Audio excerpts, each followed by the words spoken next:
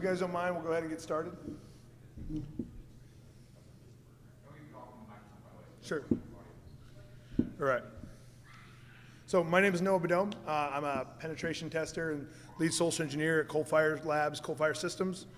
Before I get started, just tell you a little bit about myself. I've been in InfoSec probably for about a year with some IT experience before that. And this talk is basically a culmination of all the lessons that I learned and the things that I saw coming up in the InfoSec community as far as what pertains to social engineering, primarily verbal-based social engineering like pretext calling, verbal interactions, that kind of stuff. So forward, basically what this says is that there's some really bad mindsets out there and some misconceptions that are being perceived. So things that people are saying that this is what social engineering is when it's not really very accurate. Things like social engineering is telling a good lie, or social engineering is making a good counterfeit or facsimile, when really social engineering is getting someone or influencing someone's actions in such a way that is in line with your goals and hopefully in line with their own internal nature, because they'll make it easier to do, right? Something that's in line that goes against someone's own core nature is really hard to do. But I mean, that's something that some people attempt to do sometimes. But with this, the whole idea is you want to be inciting an internal, legitimate, emotional reaction in line with the person's nature and your own goals. So the little quip at the end I keep using is, if you take someone to the river, tell them to jump in. You can tell them there's a screaming baby in there, whatever. If they don't want to jump in the river, they're not going to. If you take them to the river and set them on fire, there's a legitimate reaction that they're not going to be in control of. They're going to jump in the water because they don't want to be on fire, right? So you want to incite an internal, legitimate, emotional reaction. That's just kind of my view on social engineering and how to do it effectively. So the first thing we're going to do is we're going to take a look at bad social engineering, at least what I've seen just from talking to other social engineers, talking to clients who have had bad social engineers, and also lessons I learned when I was a bad social engineer. Right? So they're going to split the talk into really two sections. What the bad social engineering looks like.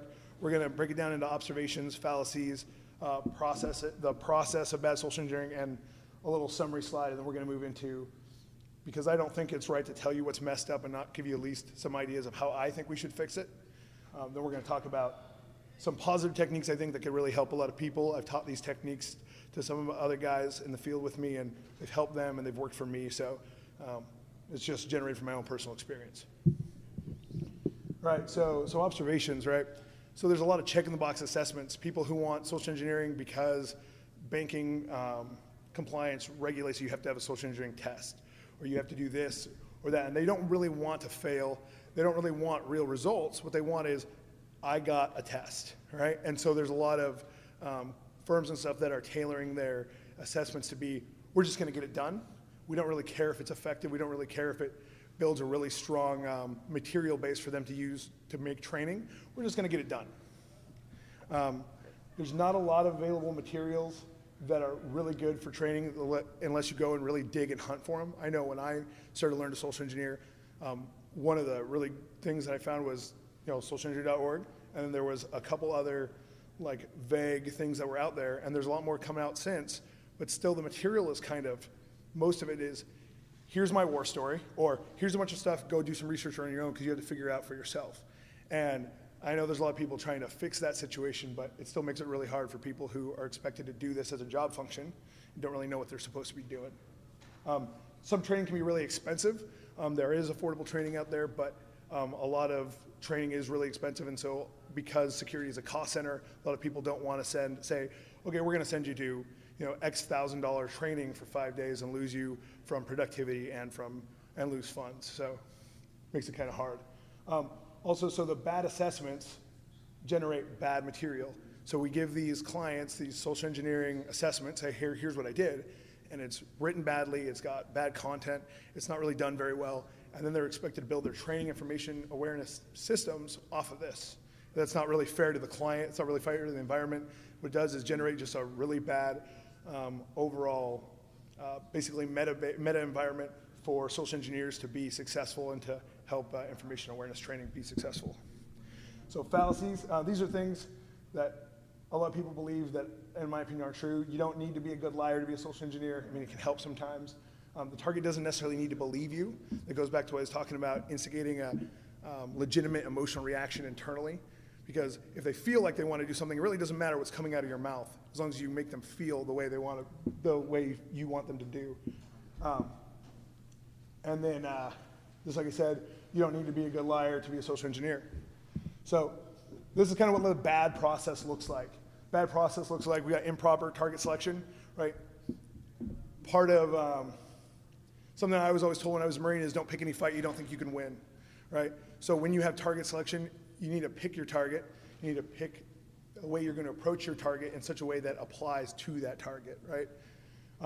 And so we just go through the process. All of these are pretty flawed. Inadequate research and preparation, really cookie cutter scenarios that are applied just blanket to anything and not really adapted.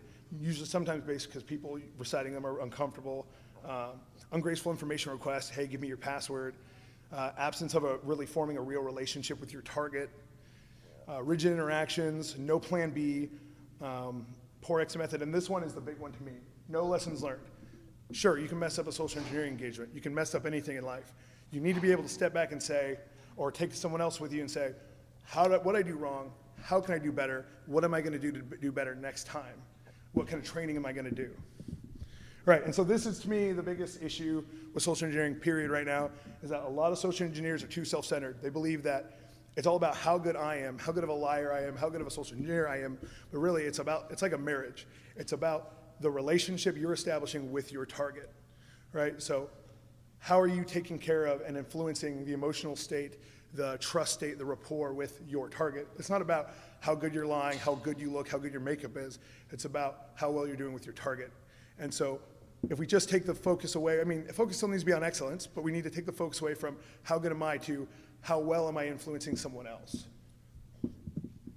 So we talked about what's bad. I know I'm kind of moving through it because we've got 50 minutes and there's kind of a lot of content, but I want to make sure I get it out there for people so people can start thinking about it. So we talked about what's bad, so how do we do better? I think the basis of how to do better is you have to have a good foundation. And I think, in my opinion, one of the best foundations for this is the OODA loop. So John Boyd was a fighter pilot, and he came up with what's called the Boyd cycle or the OODA loop. So basically what this is something he developed for fighter pilots to help them take a cognitive process, break it down to understandable, notable phases, and be able to control their movement through those phases so that they control the reactions of their targets. The idea is you observe a situation, you orient yourself to how you interact, how you fit into that specific situation, you decide on a course of action, and then you act. Whether that course of action or action is not doing anything, it's important that you made the conscious decision to do it.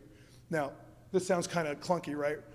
Okay, so I'm observing, I'm orienting. No, that's how it starts. But what you do, and like from Marine Corps training, what you do is you start slow, right? Slow is smooth, smooth is fast. Start by practicing interactions with other people, going to a coffee shop, just chatting up conversation, and going through these cognitively. Okay, I'm observing, I'm orienting, and over time it becomes smooth, it becomes reflexive, it becomes something that you can control, and then what you can do is use that to rapidly analyze content, stimuli within your conversation, your interaction with other people, and be able to say, okay, well, I'm going to do this to try to get them to do this. Okay, that didn't work, now I can quickly react and move it to this kind of scenario. So that gives you basically some extra tool set, some added reflexiveness in these conversations that, because a human conversation is very dynamic, everything's changing very rapidly, you need to be able to react quickly, you need to be able to analyze input quickly, and that's why this skill set's very important to learn and get good at. So preparation. For any social engineering engagement, preparation is key. So know your goals, know your targets, know yourself. I'm going to just kind of go through these two slides real quick. So know your goals. You need to know what you're looking for, why you're looking for it, right? What you're trying to do, why you're trying to execute it. Are you trying to get passwords, that kind of thing. Know your target, right? You need to know who you're targeting. Is it a bank? Is it an individual person? What kind of information are you targeting? Who has that information? Why are we targeting them, right? And then finally, one of the things I think is very important is know yourself, right? So here's two kind of cliche quotes. Is the obligatory Sun Tzu quote, which is know thyself, know thy enemy, 1,000 battles, 1,000 victories. If you know yourself, you can set yourself up for success. Hey, I'm not good at a British accent. I probably shouldn't pretend I'm British, right? I'm very good at this. I should probably decide to do that, right? And then the Tyler Durden quote, how do you know anything about yourself unless you've been in a fight? Idea is, how do you know how you're a social engineer, what you're good at, when you're not, if you haven't practiced, if you haven't trained, if you haven't tried. So those things are very important to do. So now we're through kind of the beginning stuff, and we're into tricks. So the kind of my tricks, the tricks of my trade, the things that I've taught to other people to help them be successful. So are things I use in interactions, verbal interactions mostly. So we got commonalities, we got details, emotional injection, universal yes and no questions, the RIP, and the warm fuzzy. So commonalities, these are things that you can use to almost instantly establish a rapport relationship with your target. So things like shared hardships, shared benefits, life experiences, personal background, environment, that kind of thing. You can take these things like I had a situation where I looked up the weather in a location. I did a pretext call. I brought up that I had issue with the snow in the morning. They did too. Immediately we were best friends. And it worked very well because we both had to, I had to make something up a little bit, but we both had to go through and put our snow tires on. The car, we almost got in a wreck. We flipped around on the freeway. We had those things in common together. And so because of that, it's immediately we established what's called a community relationship, right? We are now part of a little micro community with each other within that conversation, and that helps rapport. So details, these are things that kind of go towards the lie side of it, where you're trying to add legitimacy just to avoid detection, right? Things like badge numbers, last four of your social security, or getting them to validate their own, which makes them feel like they validated you. Recent events, explanations. One I really like is combined attacks. If you do a phishing attack, you notice that you weren't successful on a target, but you did get them to click on a link. Well, now you can say, well, I'm the IT guy, and you clicked on a link, looks like your system's infected, we need to do some troubleshooting, right? So those are all things, you can add those details in to give basically your pretext, your interaction a little more meat and things you can fall back on. So emotional injection. Emotional injection is very similar to like neuro-linguistic programming, which is essentially you're trying to inject an emotion, or you're trying to inject an action or thought into somebody.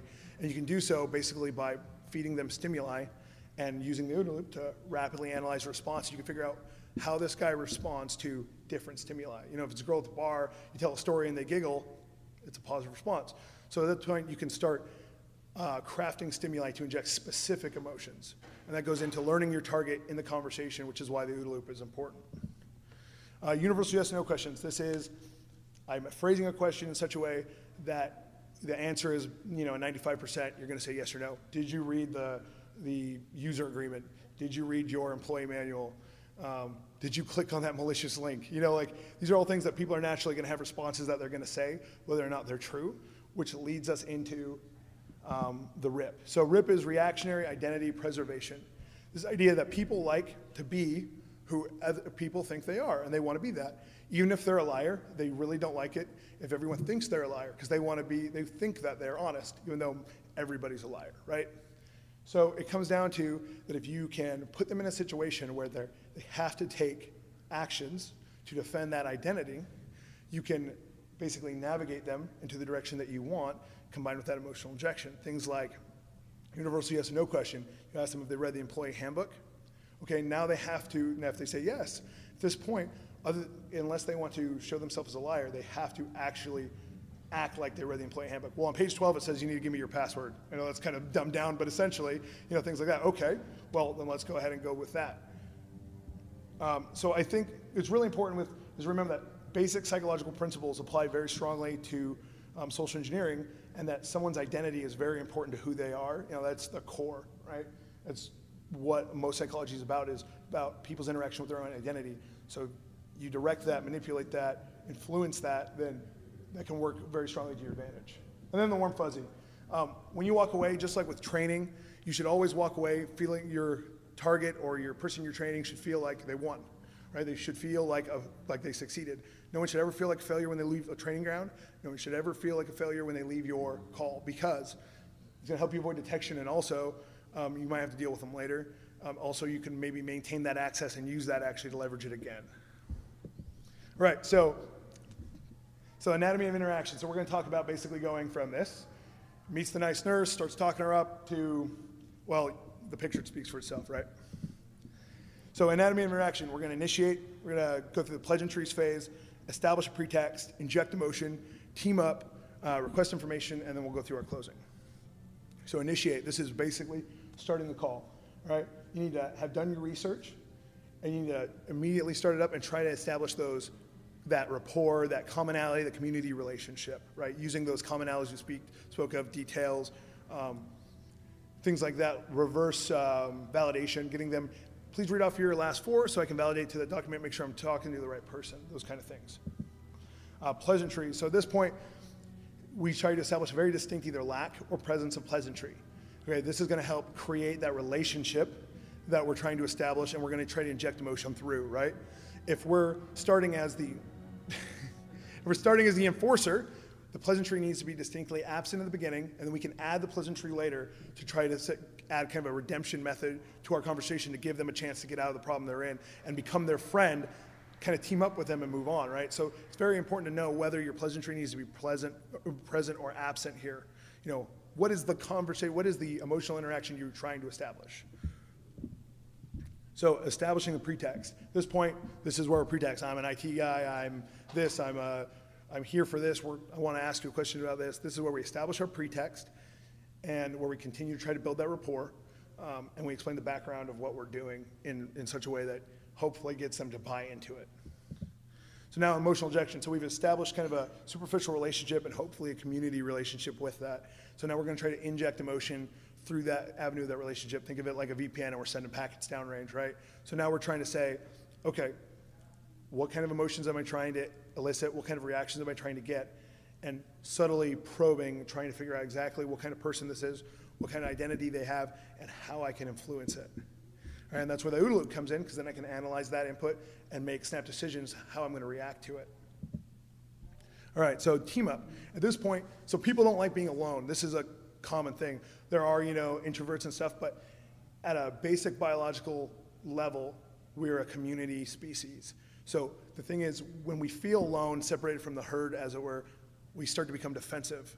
A lot of people do that. I mean, a lot of males are used to that. Okay, I'm alone, I'm on my own, I'm the big tough guy. But the thing is, if you can team someone up with either another person, an idea, or a mode of thought, something like that, hey, we're gonna do this. Hey, I'm gonna be with you, now we're gonna go through and work this out. I'm gonna talk you through how to change your password to 123.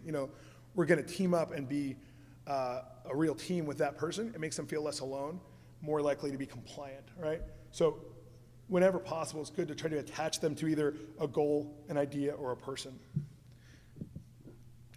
Request action. So this is when we say, need your password, can I get in the door, those kind of things. It should be in the context of the relationship you've established, and it should be in line with the emotions you've been trying to influence, right? It should also usually provide a reward, benefit, something that's important to your target. All right, so the warm fuzzy, this is the end. This is saying, hey, we're gonna reinforce this person. We're gonna say, hey, you did great. Hey, thanks for all the help. We're gonna give warnings if necessary. Well, hey, please don't talk about this to anyone else for a little bit. We're conducting a security investigation. Really don't want that to be messed up by our interaction. Goodbye, hey, have a nice day, be polite, and smoothly exit. Even if you didn't get credentials or access, smoothly exit, because that'll give less idea or less suspicion, an idea of suspicion. And then, so pwn, right? So if we got it, we got it. If we didn't, we do our lessons learned and we move on. So recap, we talked about the OODA loop, talked about preparation, we talked about tricks, we talked about interaction phases, and then we went through the bad things about social engineering, at least that I've seen. I know I moved through a little rapidly, 50 minutes is a long time, and there is a lot of questions attached to a lot of the things I was talking about. I'm available for those. Any questions for me or about the practice and what we do or whatever, my director's here with me. So if you guys have any questions, I'll open up the floor now. Yep. Sure. So what I was talking about, well, I guess I'll just not go back. So what I was talking about before, the RIP, so reactionary identity preservation. So like I was saying, people really attach a lot of validity to their identity. Most normal psychology pins on who that person believes they are, what values are important to them, those kind of things. And when you take that and say that your identity is threatened, they start to react in specific ways to defend their identity. For instance, if you accuse someone of being a liar, they usually very quickly say, I'm not a liar, or things like that, right? But now if you ask them, did you read the employee handbook, like I said before? They say, yeah, sure, I read the employee handbook. Well, do you remember what it said about password policy on page 12? Oh, yeah, I think I glanced over it. Okay, so now I can now feed you what was on page 12, right? Because you defended your identity, because you initially answered a yes or no, universal yes or no question the way I wanted you to, which locked you into a course of action. Now, you either have to say, hey, I didn't read it, I lied to you, compromise your own identity, or you have to play along with this course of action. And that can be extended to a lot of things.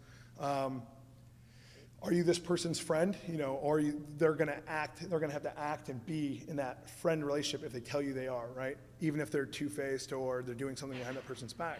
And you can use that to navigate those actions in the context of the relationship. Good question, thank you. Oh, I guess I didn't repeat the question if you guys couldn't hear. The question was examples of the RIP, the reactionary identity preservation.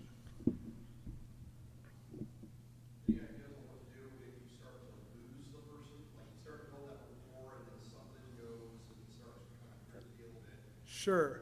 So the question was what to do if you start to lose the interaction that you're establishing. And I think that's why I was saying the OODA loops are important. So there are some situations that are going to go sideways, and sometimes there's nothing, it's out of your control, right? There are things out of our control. However, if you've been really taking the time to establish that community relationship, you've been looking at what's going on there, you can usually figure out, well, what step do I have to take backwards? Where do I have to go one square back to say, okay, so this person didn't like I asked for their password. Okay, can I take a step back? Say, hey, that's fine. We can go ahead and put a ticket to IT. Let me go ahead and verify some other information. Let's go ahead and do a couple other things. Just make sure things are set up, and then I'll put the ticket for a password change for IT or for further follow-on action. And you can redirect it. You might not get a password. You might not get the information you wanted, but you might be able to use that now as a reconnaissance. Okay, so how is this composed? What kind of operating system are they using? All right, the important thing is to remember that passwords aren't the only thing to do. It's really good to approach things as tactical questioning. If you're not able to get a password or you're not able to get a social security number or whatever, what can you get that's going to build either on your experience, going to build on the information you gather, what's going to help you create additional attacks? Did that answer your question? So are you applying this most commonly in the form of like pretext calling users, or are you using other Doing a lot of scenarios actually, pretext calling and also impersonal social engineering. And then, I'll be honest, I use a lot of these things when in interactions, let's say, with clients too. Because the thing is, you get clients that get upset about, let's say I do pen testing as well, and I found a pretty critical finding, but they weren't very happy about me finding that finding because it's going to mean, delay on the rock or those kind of things. At that time, you can use these interactions to make those situations a little more favorable so that you can make sure that the client gets his goals met and doesn't get blinded by frustration at the situation, and that you can make sure your goals met by executing the operation.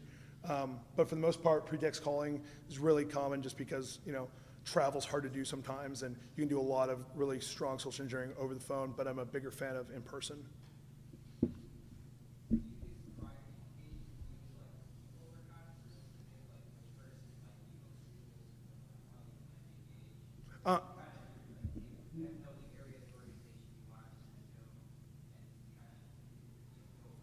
Sure. So the question was, how do we select a target? What kind of target selection do we do? Sometimes it's dependent on what kind of scope the client's provided. Client might say, I just want you to only call this guy or these people. Right? Then you don't really have a selection. But you can select what order you do them in, right? If you target a manager first, there's a good chance that if it fails, there's going to be a lot of alarms raised, right? If you target a lower subordinate first, so to get a lay of the land, there's a good chance that if they did give you the password, they might not initially come forward because they may be afraid of repercussion initially. So, there's things there, but when I have the opportunity to select targets, I do people reconnaissance, you can do a lot through Facebook, LinkedIn, advanced Google operators, Google hacking, find out a lot about people. You can also do probing calls. So necessarily, as long as you get permission to, obviously, in scope of the engagement, calling briefly and saying, oh, hi, I was just wondering, what I need to do to set up an account or whatever. You can just kind of get an idea of how things run on a very general non-pen test idea, and then you can use that to build, okay, well, I see this kind of process going on in customer support, but I see this kind of process going on when I come in and say I have a problem with my computer, or whatnot. And so at that point, you can really establish what department, what kind of people you're looking for. Also, you know, if you're one of those guys who's more comfortable speaking to women, you might want to select female target first. But if you're one of those guys who's really good at establishing that man-to-man macho relationship where you're both on a team and you're going to go get the bad guy, you know, whatever you want to do, you might want to take that approach first. I think it's good to kind of pick your highest success rates first, because failure can sometimes mean that the alarm goes off, right? And then when a bunch of emails go out and stuff and the cops get called or whatnot, then it's kind of over at that point. You want to avoid detection as long as possible. Did that answer your question? Okay. Any more questions?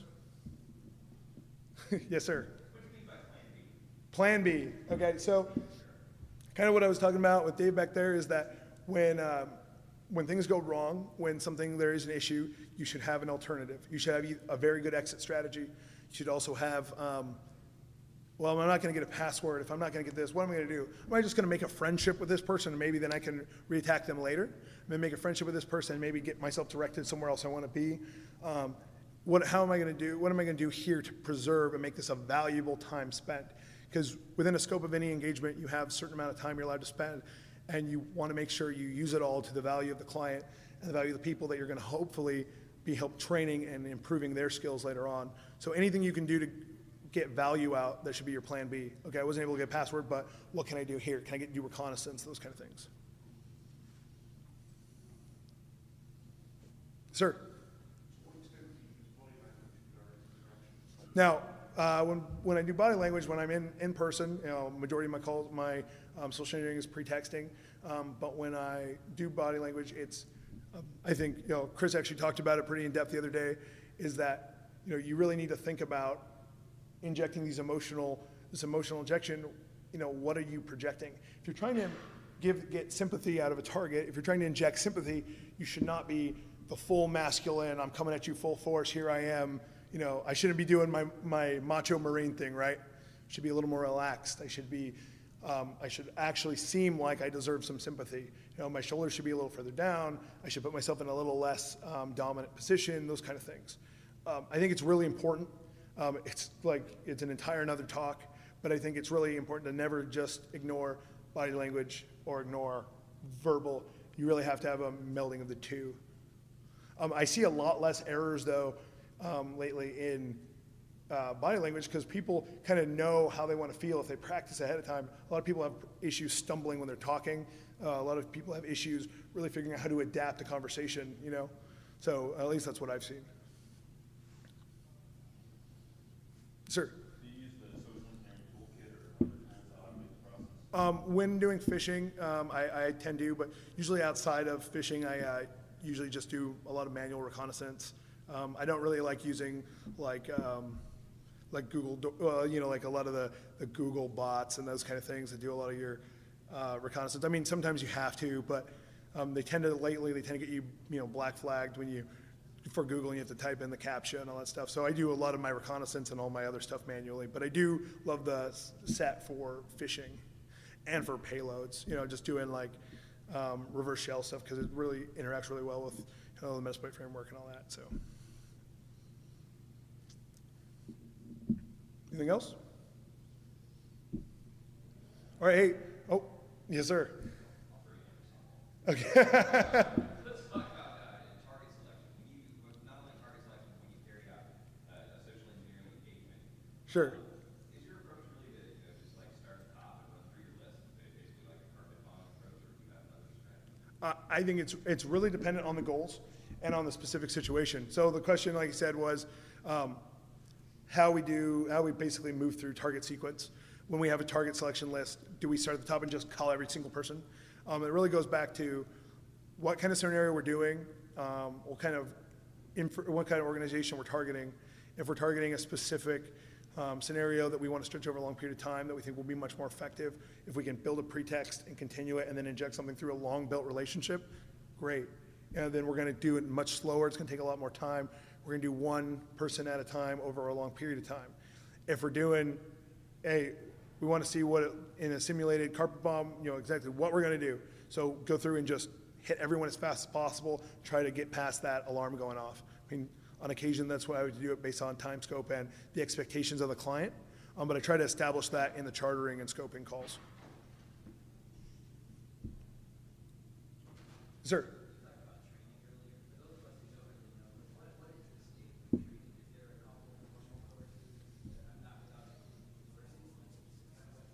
Sure. So there's a lot of really great formal courses out there.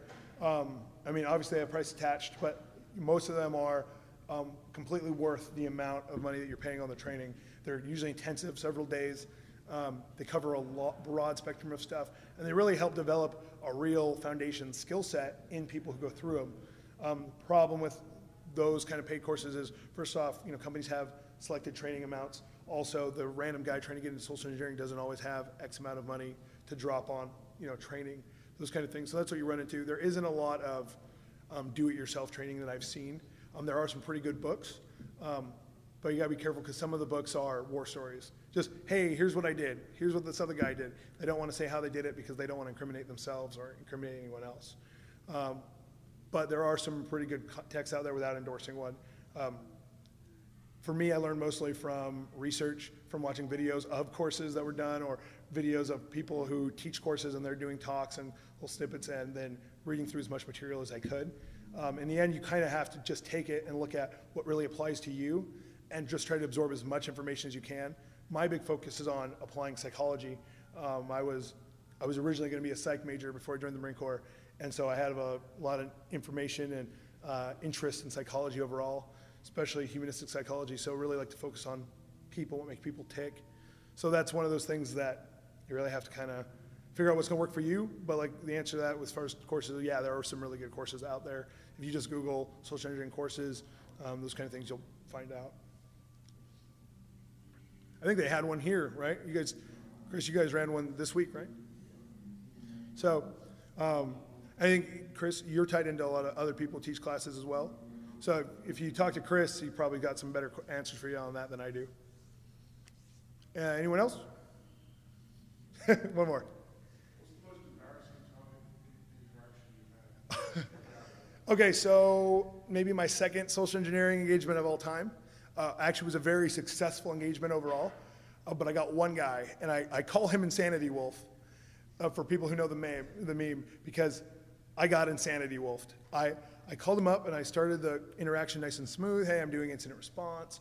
And he was nice and, he was friendly to me. And then in the middle of it, he goes quiet and says, I'm going to find you and kill you. And I did not know what to do. It's my second time ever doing social engineering. I'm like, I've done nothing but read material for 3 weeks. I was not prepared for that, right? He's like, then he goes on, I'm going to find you and I'm going to beat you to death. I'm like, wait a minute. Okay, hold on a second. So I started to say, hey, this is a training assessment, trying to figure out he's like, no, you're calling the wrong company. We are not that company. I'm like, uh-oh. But he was getting me. He was telling me misinformation to put me off kilter. And at this point, I'm like emailing my boss. My wife is in the other room, like, are you okay? So that was probably the worst one. That overall engagement was really, really successful. I got a lot of credentials, but that one made it all feel kind of like a loss. And so I had to go back and really look at how I was initiating interaction, because something I did in that conversation made that guy want to kill me. And I hadn't even asked for a password yet. So but when I found out that guy was apparently former CIA and did counterintelligence, so I don't know. That one was one I reflect on pretty often. Anybody else? All right, hey, I want to say thanks a lot. I also like to give a round of applause for all the really good talks that we've had before me. There's some pretty awesome people speaking, so if you guys give a round of applause for those, and thanks a lot for coming here.